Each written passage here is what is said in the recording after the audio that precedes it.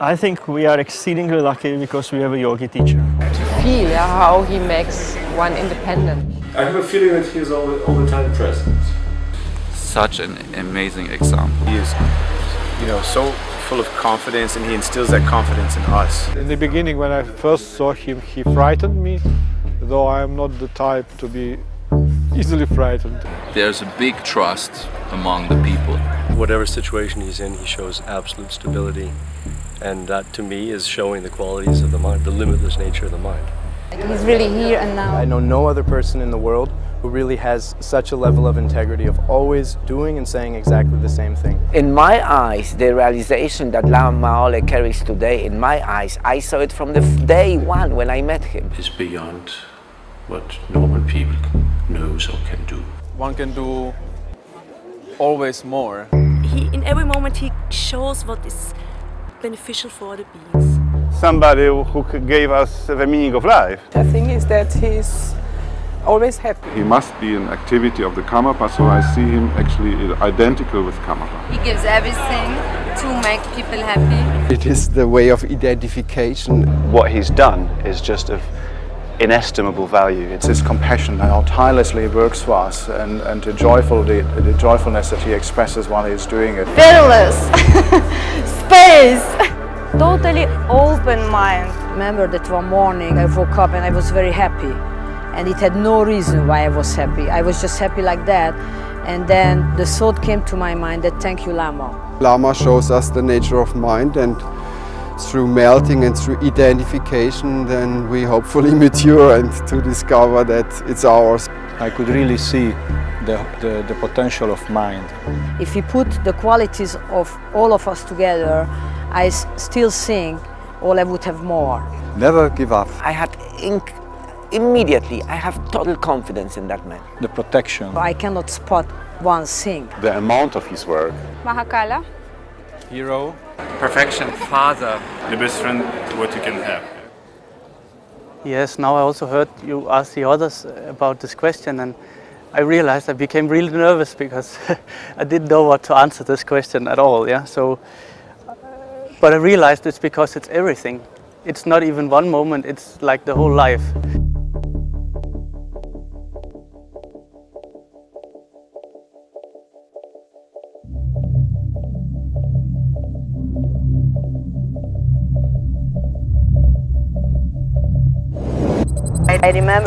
I remember that one morning I woke up and I was very happy, and it had no reason why I was happy.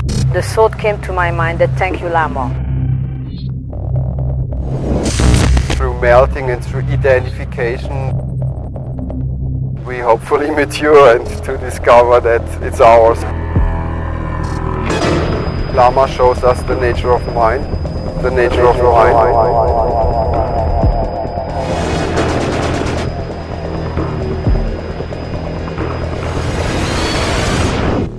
Talk about one of his qualities, which is supposed to be more important than the other quality or other qualities, it is somehow limiting.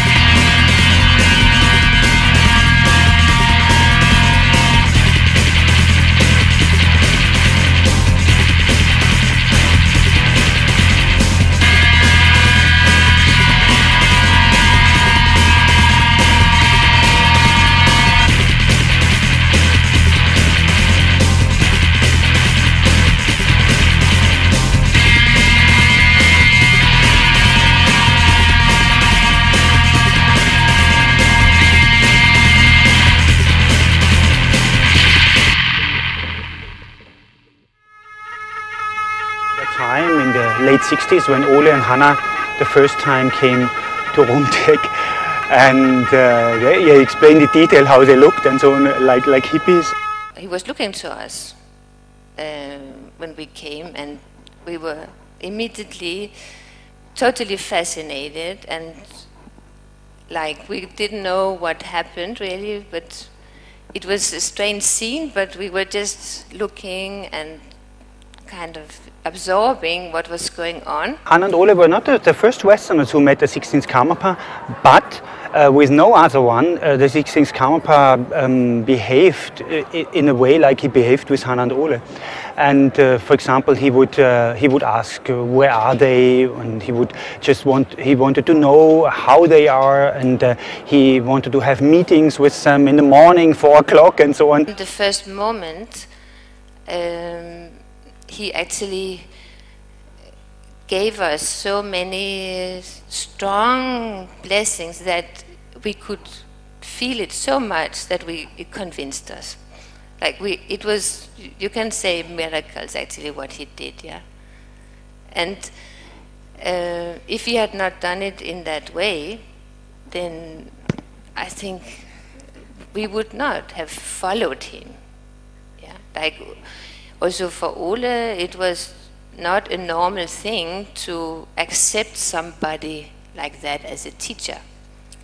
You know, he was like, and actually we both of us, maybe I was not in the same way, but we both were so convinced about that we actually ourselves, without any help, knew everything and probably knew it better than anybody else. We were in that kind of state, you can say. And the Karmapa was so strong in how he worked with us. For the monks, it was so unusual that they said, hey, listen, they asked him in a big meeting, what do you want from these guys?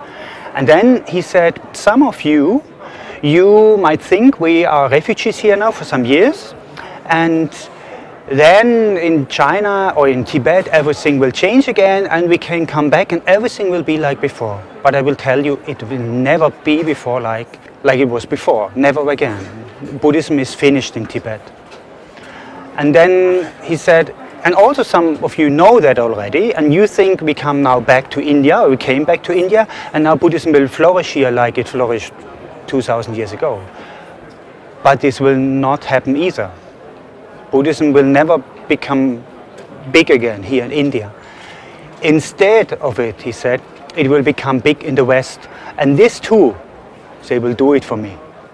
Karmapa was very pleased about Lama Ole and Hanna, and he was very close to Lama Ole and Hanna. So one had the feeling that the Karmapa had them close at his heart. I met this man in the beginning of January 1973, and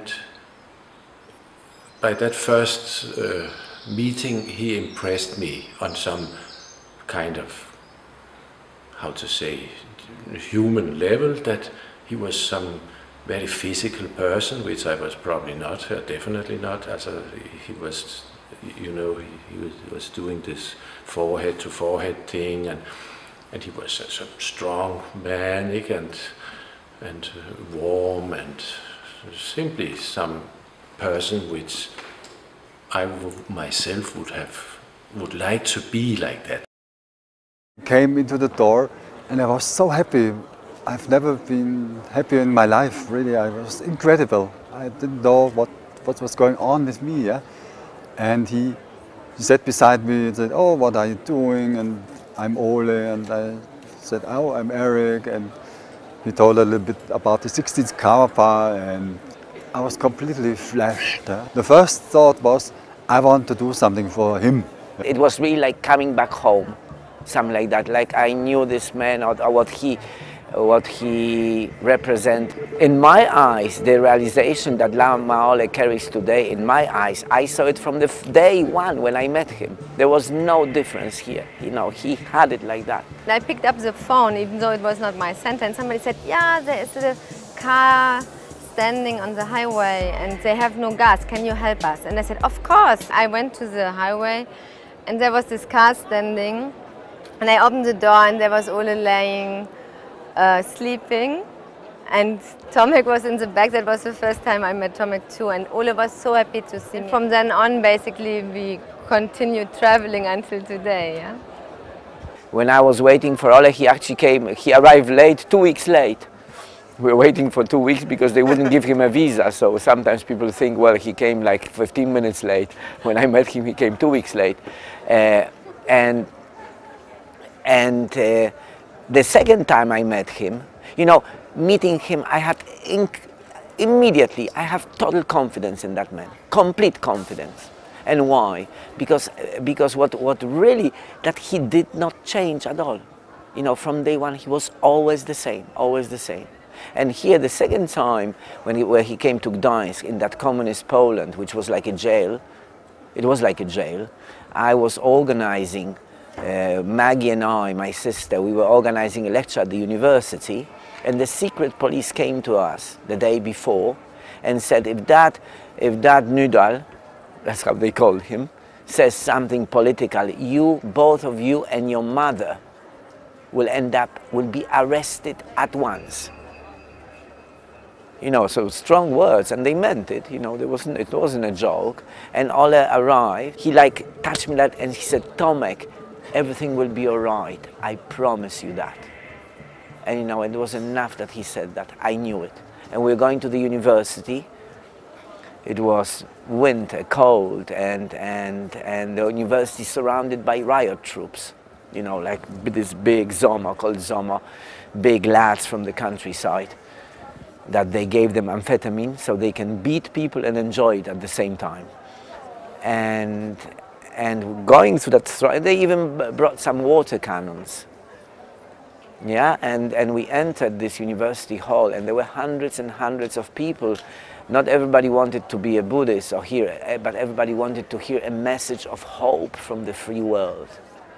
And really, and the hall exploded in applause, and people had tears in their eyes, thanking Ole that he came there. It was the first official meeting allowed in the then communist martial law or state of war Poland. And Ole walked in, jumped on the table. I climbed on the table next to him.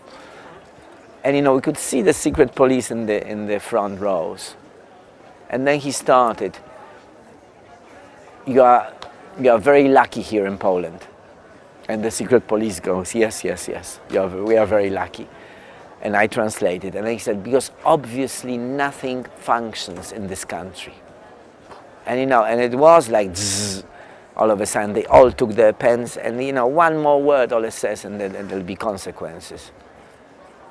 And I had so much confidence, you know, so much confidence. And I translate. I knew that it'll be fine. I completely didn't doubt. And it's a good story to tell today, but it was dangerous. And I translated, because obviously nothing works here. And Ole continues, because you don't have the glitz and the distraction on the outside that we have in the West. Having nothing on the outside, you can focus on the inside. Focusing on the inside, you'll find permanent values and achieve permanent results. Congratulations. You know, and when he said that, even the secret police went there and said, yes, that's true. We was one of the time in very high pass in the night, and night before or 2 days before, 4 Tibetans died. Cool, because it was so cold. It was maybe minus 40 or 45, I don't know, but very, very cold. And we need to make this pass. And we make it about 1 o'clock or 2 o'clock in the night. And when we was in the top, the truck stopped. And we go all down from the truck. We start to push the truck. And Ole in the truck is put in the sleeping bag inside there and looking to, and I remember I said, Ole, please come down, help us to push the truck. If you know we die here, cool. And Ole non-react. And we sitting there, and Ole, please come, and we try Hannah, Kur, me, yes, all the Tibetan try to push the truck, and not possible to be free. So I said, oh, please, Ole, come down, help. And Ole very relaxed, go out from the sleeping bag, check the shoes, gone down, and in the moment Ole touch, not even push, nothing, touch the truck, we start to try. This really it was one moment, it was between death or life, because if you know moving 5,500 meter high or maybe 6,000 meter high, we will die. The 16th Kamapa was invited again to open the new Gompa of Turku Ujin in Bauda. That means he had to go to Kathmandu to open it, to do the, let's say, initiation of it. And at that time he went by car from Rumtek to Kathmandu. And so the place before you basically enter Nepal, which is very steep place, and his dangerous road at that time, Lama Ole was also driving one of the cars. Yeah? It was not the car, there was another car with the 16th Kamapa inside, and Lama Ole was driving another car, and then the brake didn't work. So the brake did work, but Lama Ole couldn't do much because there was also the car with the 16th Kamapa, so he couldn't just crash somewhere. So he somehow managed to, even though there was no brake and it was very steep, to kind of handle the car, yeah, so that nothing happened. And Rinpoche was there in yet another car, but he was also going on this track, and he remembers that all of them then remembered that, oh, Lama Ole is a very skilled driver. Yeah, so. I have had some these experiences and others and dreams, and it's usually the protector aspect of Ole that comes out stronger than the rest. It was not like as if I was meeting, although I was very small, it was not like as if I was meeting somebody new. It was like as if I knew this person, you know, and I felt very much at ease. And then ever since now we've been meeting continuously, and I see his devotion never ceases to, let's say, for the activity of Dharma, and as a result we have countless and countless of, let's say, places to practice and meditate all over the world. I got a blessing from Ole, and then I was looking at him surprised and said, wow, that feels so good, I want to have that every day. And Ole was laughing and said, yes, girl, then you have to meditate. Someone asked a very basic question, and I was like, oh no, how can you ask this? And everyone was like, oh, you know, we've heard all this before.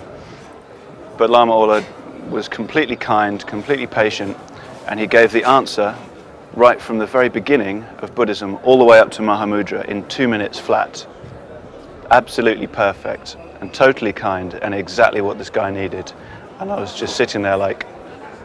I think his capacity to transform every situation to his best. So wherever he goes, whatever he touches, whoever he speaks with, you know, it just changed the situation to its best. To a friend who was standing in front of him, and I'm sure the person has a feeling Lama Ole is here for him 100%. At the same time, I started a question. I was already asking about my friend, but I didn't realize one more thing I was told afterwards. That at the same time, when I had the feeling Lama Ole is there for us, that the guy who was getting blessing had a completely feeling that Lama Ole is there for us. Ole had phone here, and he was at the same time, he was doing pova for just recently deceased child. And actually, since then I always thought we can do more. We can always, whenever I see Lama Ole, and I think I start to become effective whenever I see him, I see how lazy I am. And he was just sitting there and waiting for us to calm down, and then he just saw a little dirt on the pillow, and he started to, you know, take it off. And in this moment, maybe I shouldn't say that, but at this moment it was really for me like teaching that actually there is no difference between samsara and nirvana. Everything is just pure land, and because in this little detail he showed me that everything is important, because you can change everything to pure land, right? Yeah, we had this feeling that I think that happens on different levels. You just feel you know each other completely. Yeah? I remember once I was sitting close to Lopen Chechu Rinpoche, where we've been drinking tea, and in one moment somebody said something about Lama Ole, and Lopen Chechu stopped for a moment and he said, there is no second one like him. I asked him something and he gave an answer which did not fit to the question. And I thought, maybe he misunderstands me completely, what is happening. And then I had a dream, long dream, the whole night through. I was dreaming that I was discussing with him and talking about this question and trying to find a good solution. And at the end he said, yes, basically you are right, but I have meditated much longer than you. So that was the end of the discussion. I came to this lecture and I've seen Ole in Rødby where hundreds of people were, and then I come to Copenhagen and there's only 16 people at this lecture. So that's a little strange. Anyway, Ole gave a lecture on the lineage and especially on the Karmapas. And he gave it like, there might as well have been 200 people. His effort to pass on everything he had about it, he did. But then when he came to the explaining about his experiences with the 16 Karmapa, then suddenly this strong guy, his tears started to flowing out of his eyes, and you just realize this deep thankfulness, devotion he had to this 16 Karmapa, how powerful that was. Yeah? And it just, and he kept on talking, but then I reacted like I think any normal people. I ran over to him and I started cuddling him. Oh, it's okay. And it was kind of nice for a few seconds. Then we both, oh, what is this? You know, men, do men behave? But then I got very red in my face and I felt, oh, and still all the warmth in my heart for Ole, because he showed devotion, that it without words so directly, and I think I got the meaning of that. Yeah.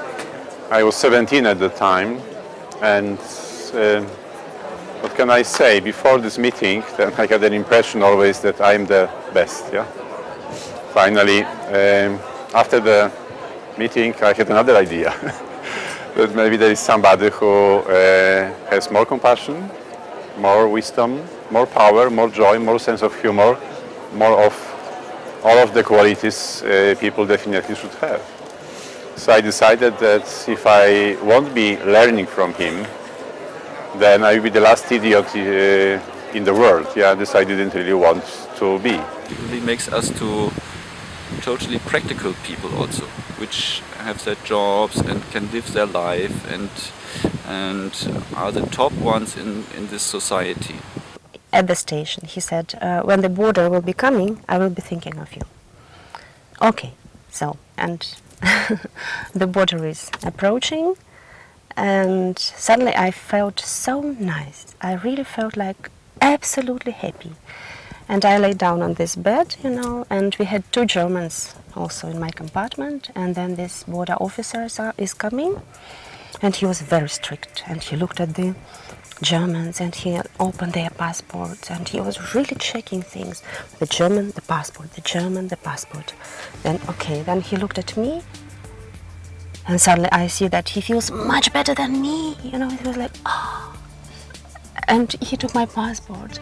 And he opened my passport and he closed my Polish passport, you know, and then he gave it back to me. He didn't even, I could give him whatever, you know, my refuge card, whatever. And then it was even worse, because I had all this hippie wallet here, you know, hippie style, everything mixed, you know, and somehow inside this passport there was the ticket from Moscow metro, you know, and it fell down on the floor. When he was giving the passport, it fell down on the floor. And then the man, without even looking what it was, he was only looking at me. He was, it was yours. And then he disappeared. And then we went, it was just a total magic what Ole does. Trying to cross the street, you know, and this is the first time he arrives to Havana. So, of course, you've been practicing for almost 3 years, waiting to meet him, yeah?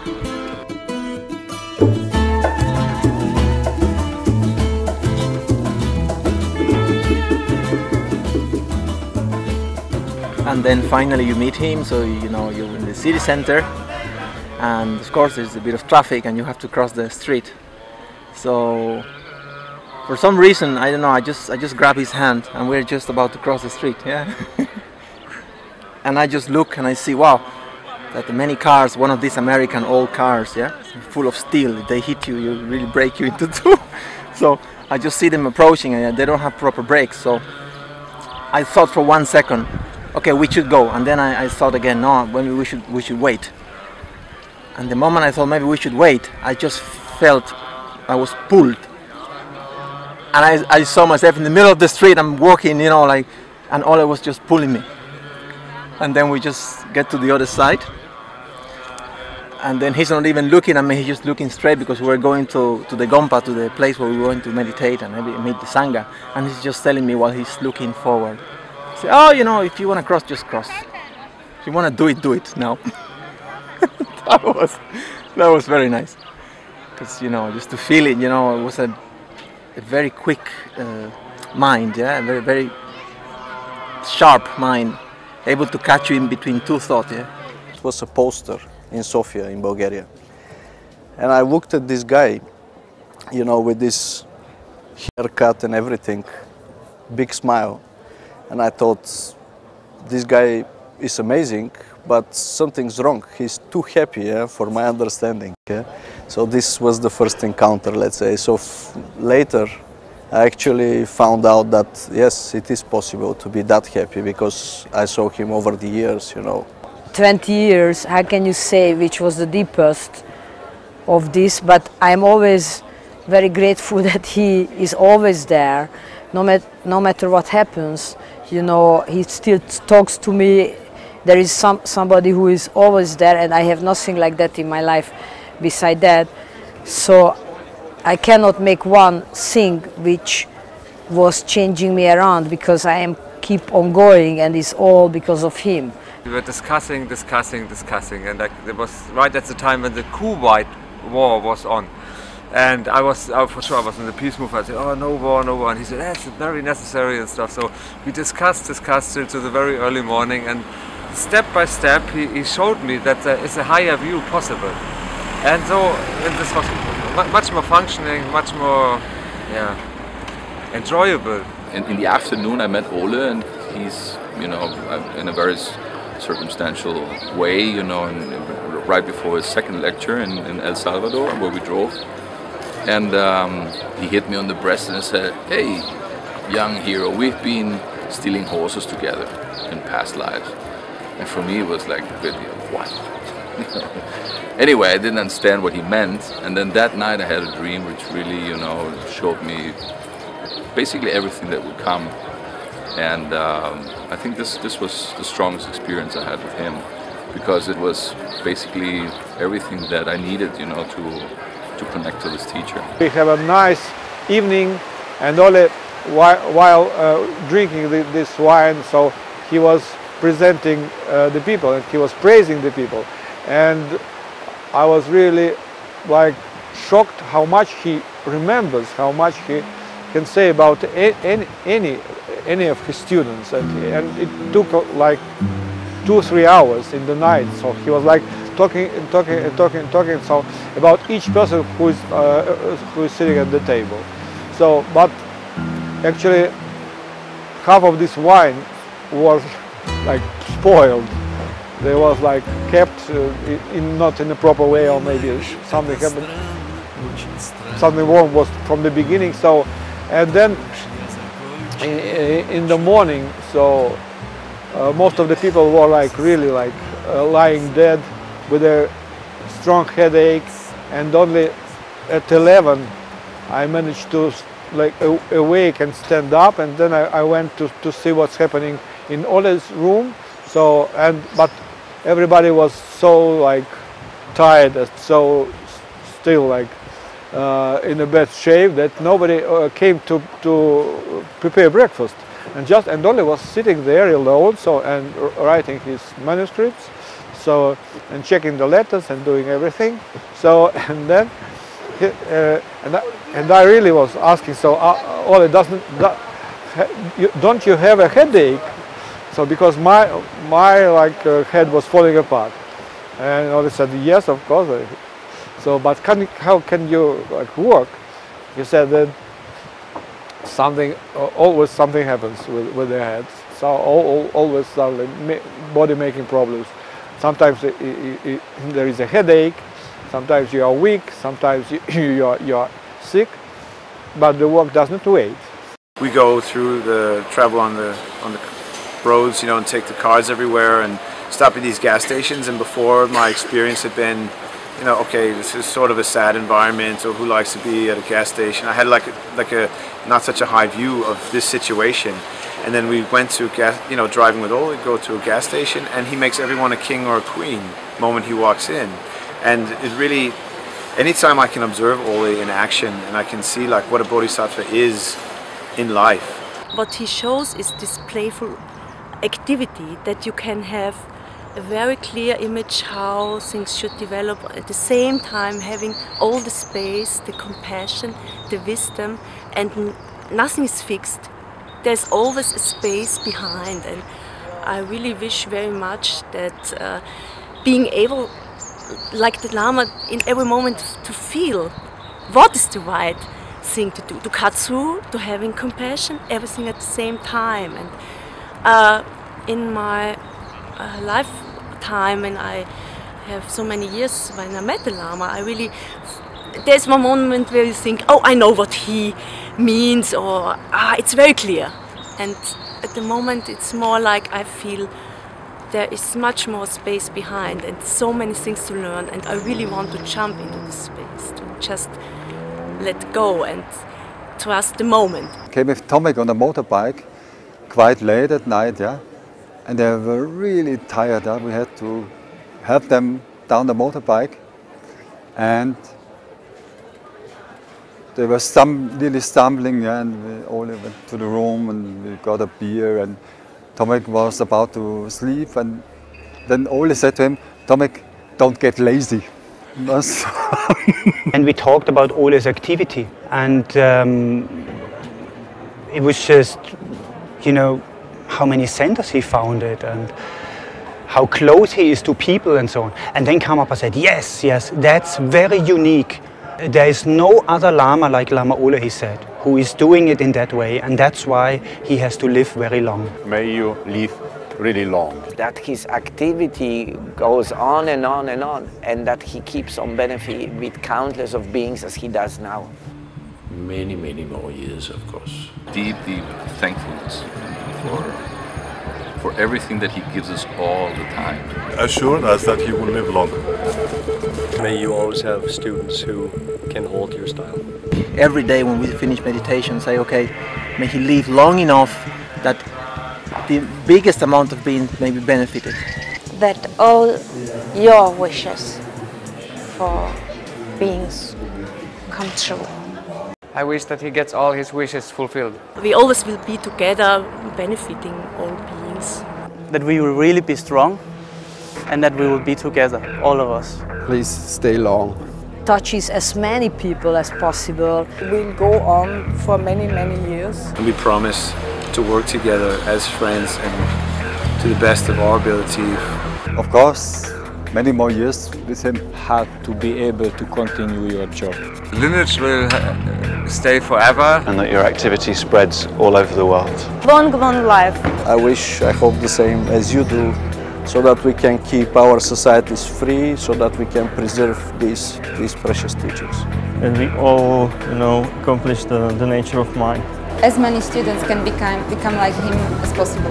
I wish him 25th and 26th hour in the day, yeah? So more time for what he's doing now, yeah, for us. May it go on and on and on.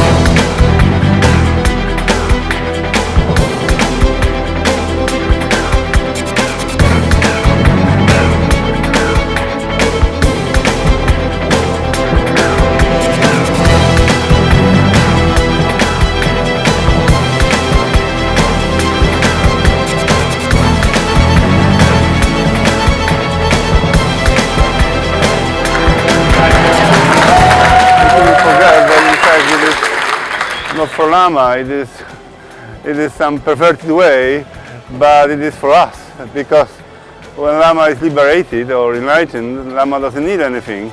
That's what we need. It is his long life because he can help us. And we shouldn't forget that enlightenment and liberation is so perfect that when we get it, we don't need anything more.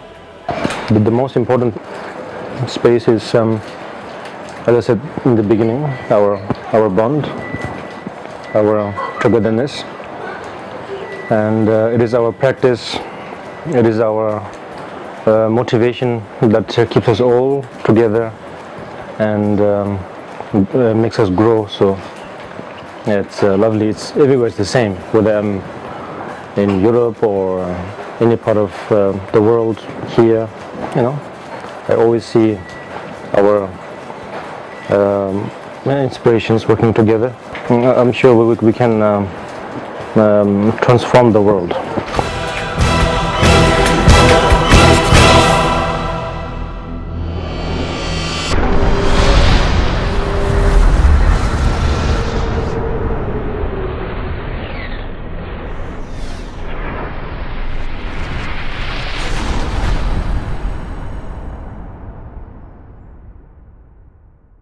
I was very impressed. Moment. Okay, kein Problem. Was ist kürzlich schon wieder auf Englisch? Was? Kürzlich, das Wort mit C.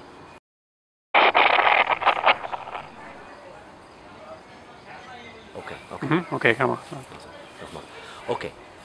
Transmission is very important for us in our lineage. And I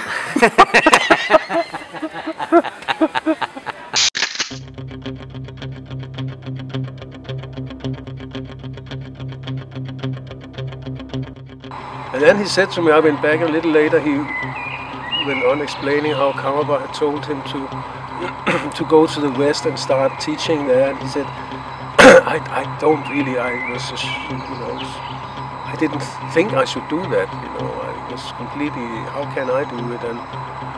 But anyway, it was Karmapa's wish, so of course I did it, but it was unexpected. He thought Anna and him should stay out in the East and just meditate around Karmapa. And he said, well, then I did, and it found out that the transmission worked, that the things Karmapa had put there, it did actually, you know, function. And then he looked at me and he said, and you'll do the same. And I was already red in the face, yeah? Second time I meet him and said, what? No way, man, I'm not gonna do what you are doing here. No, yeah, you will.